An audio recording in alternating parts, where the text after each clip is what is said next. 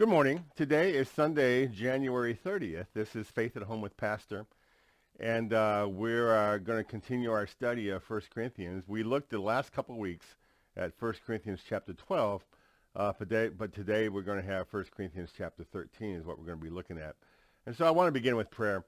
Dear Jesus, thank you so much. As we think about utilizing our gifts that you have given to us, help us to realize the most important thing is all of it to be motivated out of love.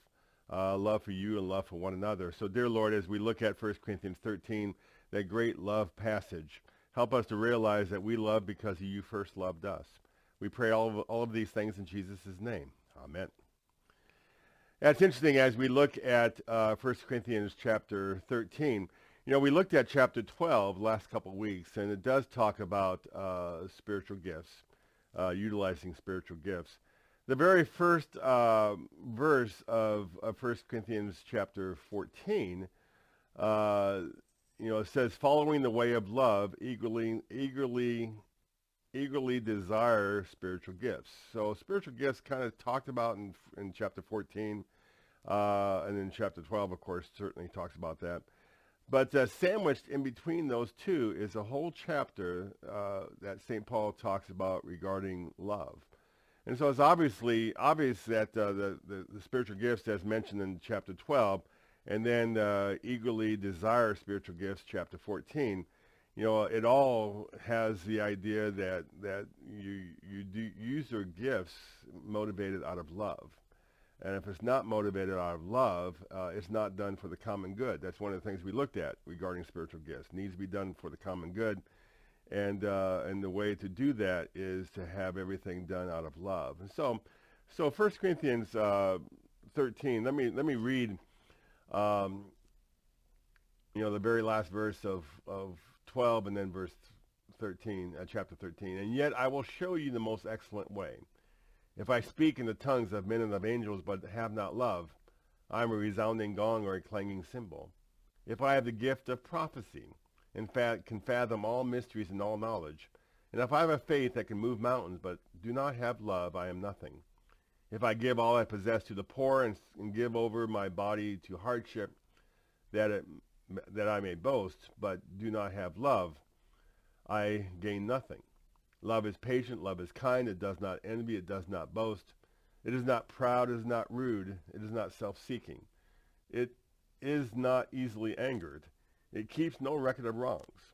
Love does not delight in evil, but rejoices with the truth. It always protects, always trusts, always hopes, always perseveres. Love never fails. But where there are prophecies, they will cease. Where there are tongues, they will be stilled. Where there is knowledge, it will pass away. For we know in part and we prophesy in part. But when completeness comes, what is in part disappears. When I was a child, I talked like a child, I thought like a child, I reasoned like a child. When I became a man, I put the ways of childhood behind me. For now we see only a reflection as in a mirror. Then we shall see face to face. Now I know in part, then I shall know fully, even as I am fully known. And now these three remain, faith, hope, and love, but the greatest of these is love. Of course, talking about love, it's interesting, we have one English word, love, but in the Greek they had many more words than that. And three in particular I want to talk about. First of all, you have the word eros, where you get the word erotic from that. And so it's a more romantic kind of love. And then you have phileo. Philadelphia comes from that Greek word phileo, which means a brotherly kind of love. And then the love that is used in Scripture is agape, which is a godly kind of love. The kind of love that God has for us. It's an unconditional kind of love. And so it goes on, and it talks about, if I speak in men of angels but have not love, I'm a resounding gong or a clanging cymbal. And if I do all these things, I can move mountains, give all I possess to the poor, do all these wonderful things, but if it's not motivated out of love, then it is for nothing. Why are you doing it? You're doing it for yourself. You feel good, but it's not based on love for God, and certainly not love for others. And so then it goes on and says, what love is. And so I want to kind of go through some of those things that are talked about. First of all, it says love is patient. The Greek word that's used here describes patience with people, not patience with circumstances, which is really a big difference. It's used of a man who is wronged and who has the power to avenge himself, yet will not do it. Of course, we can easily connect this with God and his relationship with us.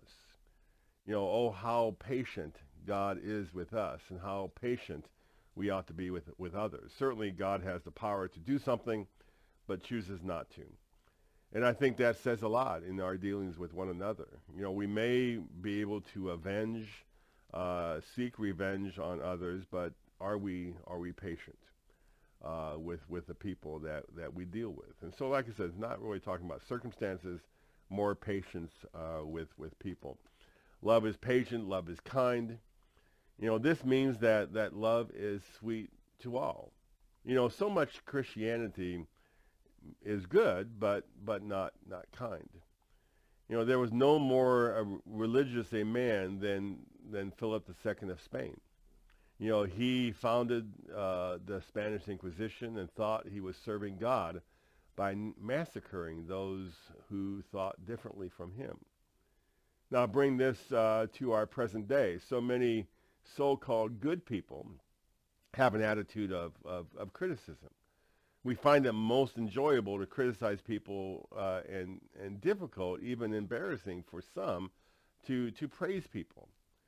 Many good church people would have sided with the rulers and not with Jesus if they had to deal with the woman taken in adultery. But yet, love ought to be kind. Chief of sinners though I be, Jesus shed his blood for me. How kind he was to us. Should we not be any less kind to others? So love is patient, love is kind, it does not envy. It has been said that there are really only two classes of people in the world, those who are millionaires and those who would like to be. There are two kinds of envy. One who covets the possessions of others, and one who grudges the fact that someone has something that they don't have.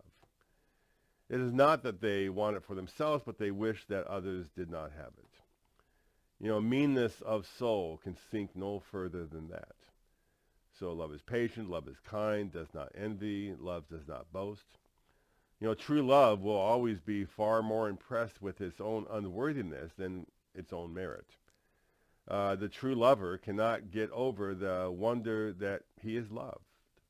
Love is kept humble by the consciousness that it can never offer its loved one a gift which is good enough. How often we try to be good enough for God, with God, yet we fail. We are not good, but yet God loves us anyway. And because of that, is there any reason for us not to love someone else? Is there anyone not worthy of our love? We aren't deserving of love from God, but yet God loves us. And so, is there anyone less worthy than us? I think not. So, love does not boast. Love is not proud. Love also is not rude. This goes well with love not being proud. Many of us feel that we are deserving of something. If I go out driving in traffic or shopping at the mall, it is not long before it's easy to get very irritable.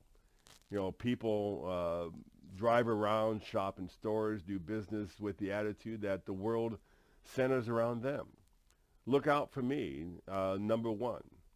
If we truly love God, love our neighbors, we are not proud. We don't think that we are better than others.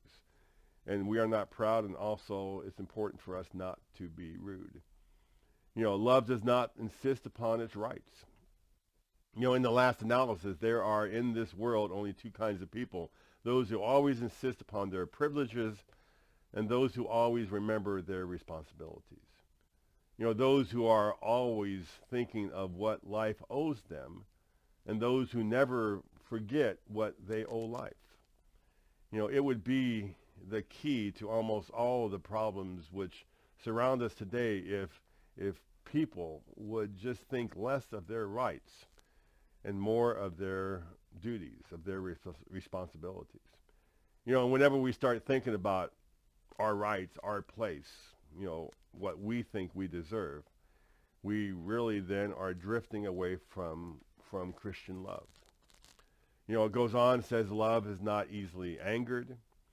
You know, Kipling once said that it was the test of a person if he could keep his head when everyone else was losing theirs and blaming it on him. And if when he was hated, he did not give way to hating. You know, the man who is master of his temper can pretty much be master of anything.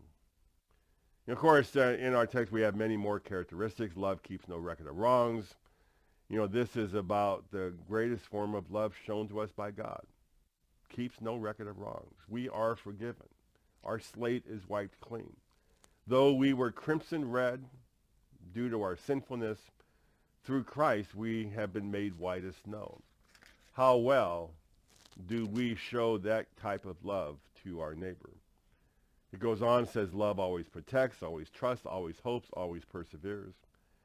You know, God in the person of Jesus Christ shows every one of these characteristics in abundance. God is love. God equals love. The definition of God is love. Love is not just another characteristic that some of us have and others don't. Love is the key to every one of the spiritual gifts that were mentioned in the last couple of weeks. You know, that's the kind of love that God has for us. So much so that he sent his son into this world in the form of a man, fulfilling the law in our place as man's substitute, suffering the pain we deserve, dying the death that is meant for us, rising again so that we may have life, have everlasting life. We have all of this through faith, and if that was not enough, he sent his son, his Holy Spirit, to give us this faith so that we can believe in Jesus. He loves us so much. He sent his son. He loved us so much he sent his Spirit to give us faith to believe in his son. You know, 1 Corinthians 13 truly is the most beautiful chapter in the Bible. You know, you hear the chapter read at many weddings. And certainly it's a wonderful kind of love a husband ought to have for his wife and his wife for her husband. But that's not the type of love really that's talked about in 1 Corinthians 13. It's not just left for married couples. That's the type of love that God has for us, and the type of love that we need to have for everyone, not just our spouse, not just those who romantically we love, but even brotherly love, all kinds of love. That's the kind of love we need to have, an agape kind of love, the kind of love that God has for us. And so really, rather than working whether, thinking about the various commandments, certainly we need to think of the second commandment or the fourth commandment, the seventh commandment, the eighth commandment, but in all of the commandments, think to ourselves, did I take advantage of the opportunities God gave me today to love my neighbor? And I think if we focus on love, that's why Jesus summarized the commandments. All the commandments. Love God, love your neighbor. If we love God, if we love our neighbor, if we truly love God, if we truly love our neighbor, we don't need to worry about whether we've kept each one of the separate commandments, because it will flow out of us, because that's what love does. And so I certainly pray that God will guide and direct us so that we can show that kind of love to one another. I pray that God will strengthen our faith, our hope, our trust. At the very end of chapter 13, it says, faith, hope, and love remain, but the greatest of these is love. Faith and hope certainly is something that we look toward. But once we get to heaven, we really don't need faith and hope anymore, because we've got what we are looking toward. but love is something that will last for all eternity. And that's the kind of love that we need to have here in this world. And so I kind of wanted to kind of share some of these words regarding 1 Corinthians 13 and just think about the kind of love we have for God and our love for one another. So let me close in prayer. Dear Lord, thank you for that love you have shown to us through Jesus Christ our Lord. And we pray that you will strengthen the faith that is within us, that we can have that same kind of love in our dealings with others. Guide us in that way, and thank you for your love. And we pray everything in Jesus' name. Amen. Thank you for joining us. And we kind of ended our discussion of 1 Corinthians 12 and 13 today as we begin February, next Sunday. We're going to be kind of going in a different direction, kind of still looking at the readings we have for the day, but maybe use that as we talk about other topics regarding the lessons that we have assigned for each day. So anyway, I look forward to seeing you next week at Faith at Home with Pastor.